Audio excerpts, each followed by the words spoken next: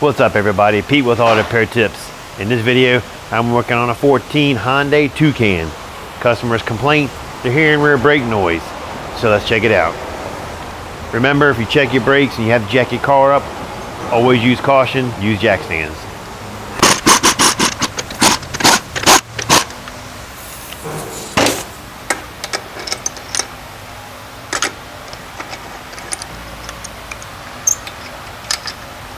I think before somebody used the wrong size socket on it and ate all the corners up, so it's not fitting on the socket very well. Make sure if you ever go to do that and you're pulling your lug nuts off, just don't grab any socket. Make sure you grab one that actually fits so you don't mess up all the corners on your lug nuts. I see that a lot, believe it or not. People just grab whatever socket they want, something close, just to take the wheels off the car. Definitely not a good thing to do.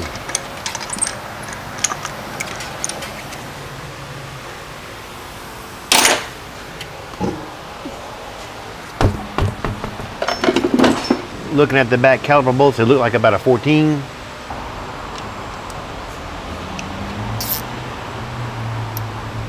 Didn't give me that time. I almost started off in the wrong direction. Sometimes I'm dyslexic. Sit here and look at things and put it on tighten if I'm going to loosen, and loosen if I'm going to tighten. Let's see what we got here.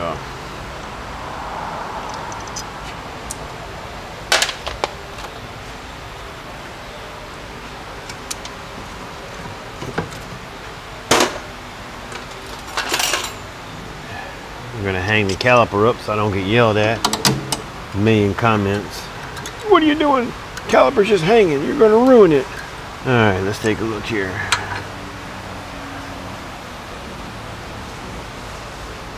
Rotor feels good. Nice and smooth, no grooves. I don't think we need to do anything to the rotor, to be honest with you. Looking at the brake. 2:30 seconds. Pull the back side out and take a look. Yeah, they're just starting to hear brake noise. If you look right here, you can see it's starting to come apart. That's the noise that they're hearing. The front side looked pretty decent right here. It's got a little bit right here going on. Not too bad.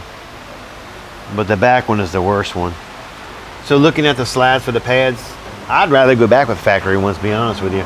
Especially on the slides. I've seen it many times in the past where the aftermarket ones, they just don't fit. The pads don't sit right. They don't fit on the caliper bracket right. Sometimes they're just junk. So if I get one that looks as good as this, a lot of times I'll just clean these up and I'll reuse these here. Now if they're all rusted and pitted up, no, you got to shit can them. But in this case here, they look pretty good. We don't live in an area that gets a lot of snow and cold weather and salt anyways. So, you know, they usually last pretty good. I don't have those kind of issues around here. All right, let's get some brakes ordered and we'll get them on the car. All right, we just got the new brakes in. They're Brake Best Select Premium. I think they come from O'Reilly's. We used to buy a lot of parts in advance, but they switched up their process, and getting parts in advance nowadays is like pulling teeth. It's a pain in the ass. Looking at the clips that came in with this,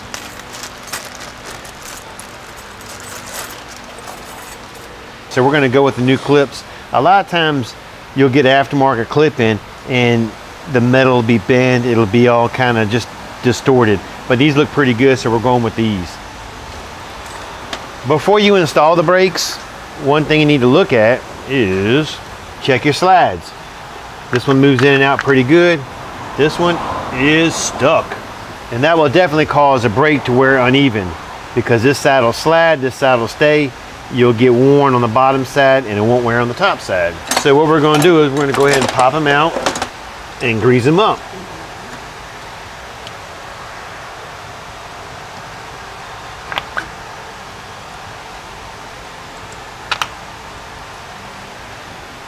When you pull them out, if you look at it, you can actually see there's a difference. These have like a rubber O-ring on it, and it kind of gives a little more stability on the top.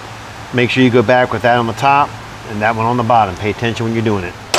With the pins removed, I usually take a little bit of brake clean.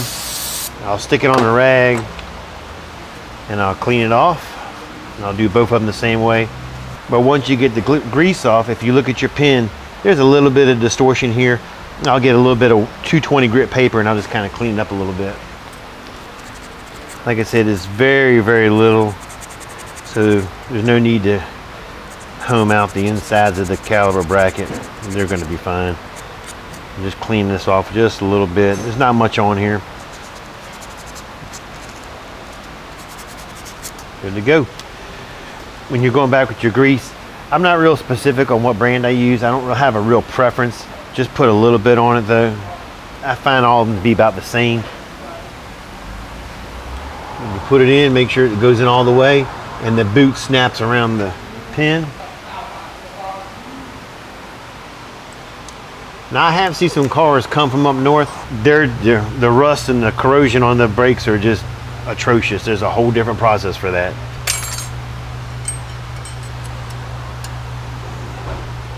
And these went on nice and snug. Like I said, they seem to be, I think they're going to be okay.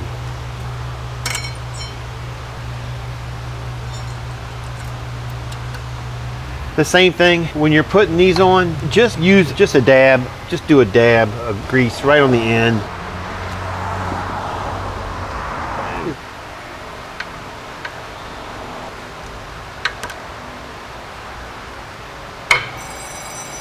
There's one. Well, let's get the back one in. And there's two.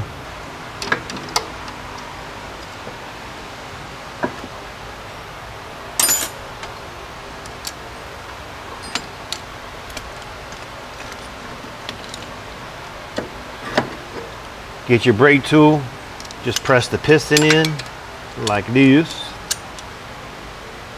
And if it goes in nice and smoothly, pretty much effortlessly, if it goes in nice and smoothly and without a lot of effort, it's good to go.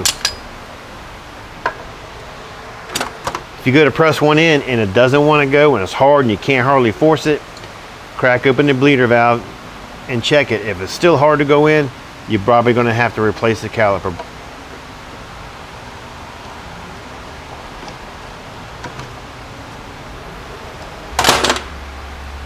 Go back with your caliper bolts.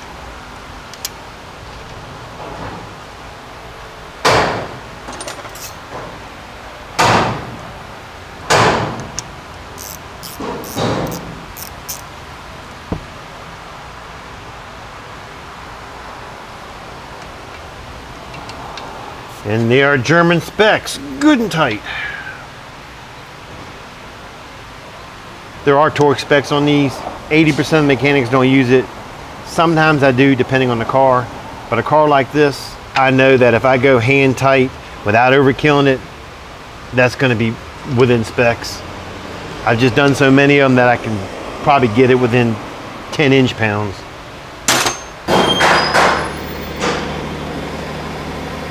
Let's let all this noise go by. Backwards.